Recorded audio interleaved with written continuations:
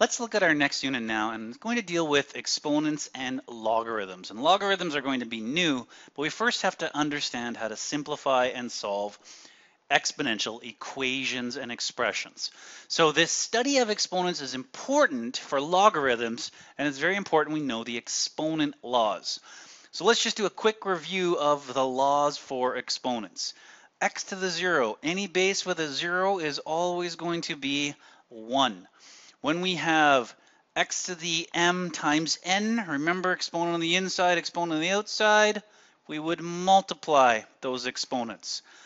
If we have x over y to the negative m, remember we can do two things here. We could take our expression and write negative m on each of those values, or we could actually take our fraction and write the reciprocal of that with the m, and then the m could go in if needed. Some easier ones here. Base is the same. We want to add our exponents. X to the m times x to the n is x to the m plus n.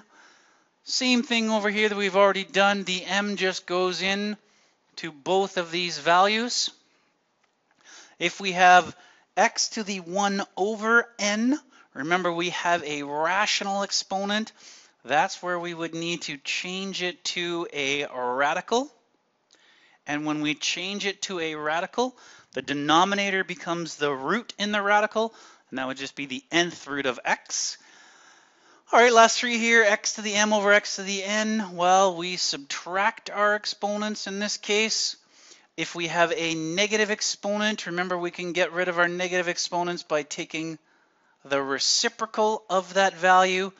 And an important thing to note here is when we have x plus or minus y all to the m, whatever is inside that bracket, whatever that binomial is, it is not equal to x to the m plus or minus y to the m. The m does not multiply in, does not distribute in. So we don't want to do that distribution. It is not equal to that, and that is very, very important. They are not equal to this.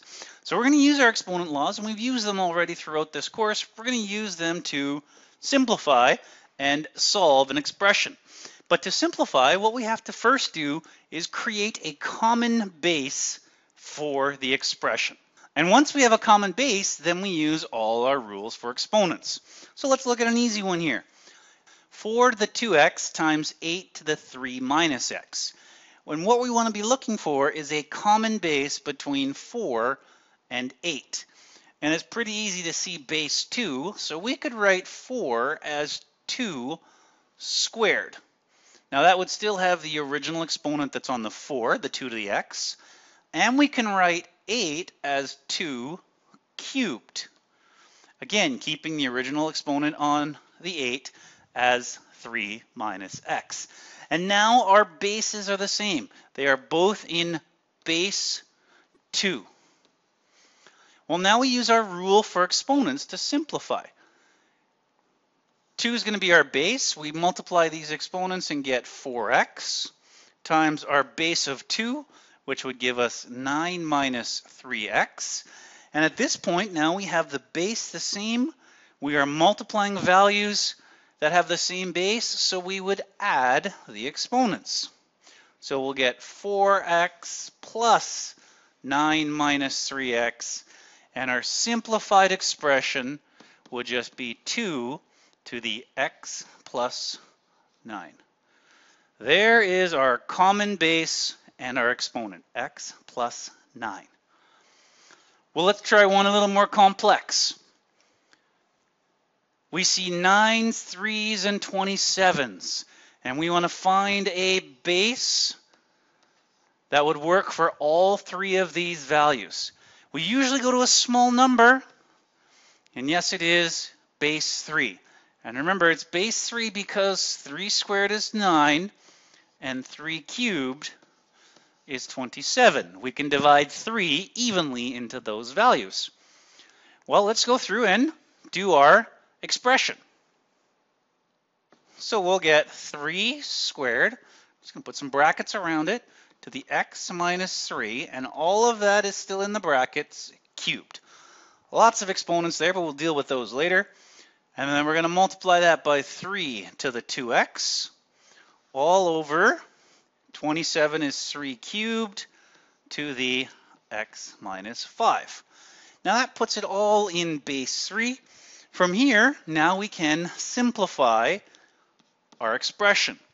So let's look at our exponents up here. We have brackets and multiple brackets, so we're going to multiply these exponents together. So I'm going to do it in 2 steps here. We'll get 3 to the 2x minus 6, and all of that is cubed, times 3 to the 2x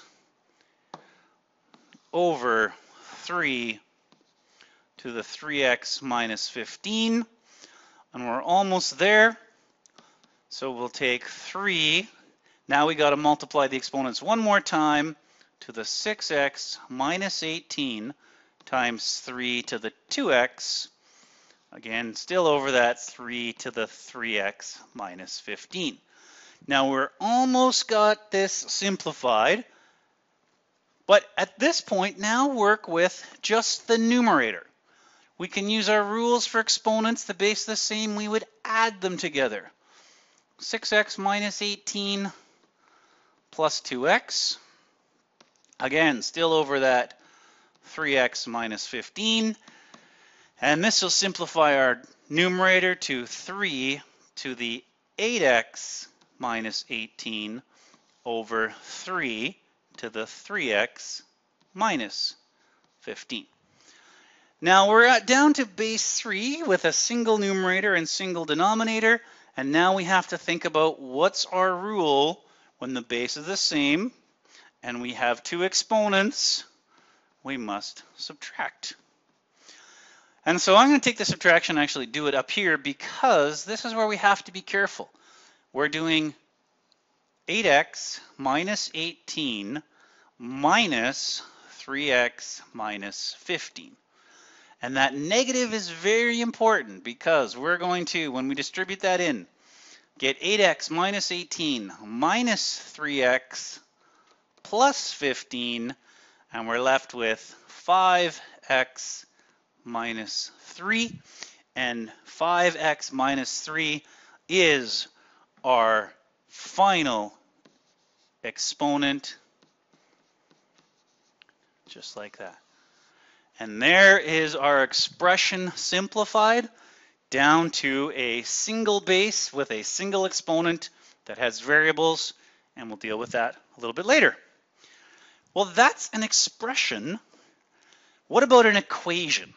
And to solve an exponential equation, it's a very similar process. We still want to simplify our equation. Try and get the entire equation down to a single base, like we did with expressions. Only once we have our equation down to a single base, then we're going to use this idea that a single base to some exponent m, if it's equal to a single base, and that same single base of x to the n, then the exponents must equal. And that's the important piece we're going to look at when we get through this example. The exponents must equal. Now what we have to keep in mind is our base is never 1, -1, or 0. Doesn't work for exponents. So we're just going to get common bases that are not -1, 0, or 1, and then once the bases are the same, set the exponents equal to each other. Well, what does that mean? Here's our question. And let's take this question, and we want to write everything in the same base. And again, we're going to see these numbers all the time. We want to write this in base 2. So 4 is the same as 2 squared. And again, we keep the original exponent that was on the 4. And 8 is the same as 2 cubed. Let's keep that original exponent that was on the 8. And there it is in base 2. Now we use our rules for exponents. Multiply our exponents together, we get 2 to the 6 minus 2x. And on the other side, we get 2 to the 3x plus 3. And at this point, now the bases are the same. And if the bases are the same, That tells us that these two exponents must also be the same. So what we can do now is take our exponential equation and just solve a pretty simple algebraic equation. The exponent on the left of 6 minus 2x must equal the exponent on the right of 3x plus 3. And from here, we can just do the algebra and find the value for x. So let's just move this 3 over and the 2x to the other side, making it plus. And then, again, pretty simple algebra. We get 3 equals 5x. And so our x is 3/5. And that's our value for x. So let's try one a little more complex. Well, here is our equation, and we see 9s and 27s and 81s, and we can see that they all are divisible by 3. We can write everything in base 3. So let's do that. Let's write everything in base 3. The first will not change because it's already in base 3. We're going to take 3 squared is the same as 9. Let's use those brackets. We'll get x minus 1, and all of that is squared, over 3 cubed. Again, I'm going to throw that in brackets. X minus 3, that's in brackets, all to the 4, is equal to 3 to the 4, all to the exponent 5. So just changing 9 to 3 squared, 27 to 3 cubed, and 81 to 3 to the 4. Well, let's clean this up a little bit. We'll get 3 to the 6x multiplied by 3, and as we get better, we can notice that these are going to all multiply together. All the exponents are going to multiply together. So a quick way to do this is just multiply the two numbers together, which gives us 4, and that 4 will just multiply by the x minus 1, and we'll get 4x minus 4. Same thing down here. Notice we have a 3 and a 4. Those will just become 12, and then we're just multiplying 12 by x minus 3, and we'll get 3 to the 12x minus 36, which is all equal to 3 to the 20. Multiply them together. Well, we're getting close, but not quite there, so let's simplify the numerator here. This will give us 3, add these exponents together, 10x minus 4 over 3 to the 12x minus 36, and that's all 3 to the 20. Again, we want to subtract our exponents, so let's just do this over here. 10x minus 4 minus 12x minus 36. That's going to give us 10x minus 4 minus 12x plus 36. And in the end, we're going to get an exponent of negative 2x plus 32. So we can take this equation and we'll get 3 to the negative 2x plus 32 is equal to 3 to the 20.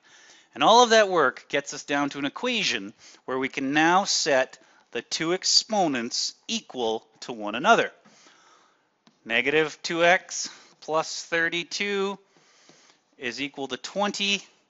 So that means negative 2x is equal to negative 12, and that of course tells us that x is equal to 6. And that's how we can solve for x when it is in the exponent of an equation. And we're going to do a number of examples like this in class.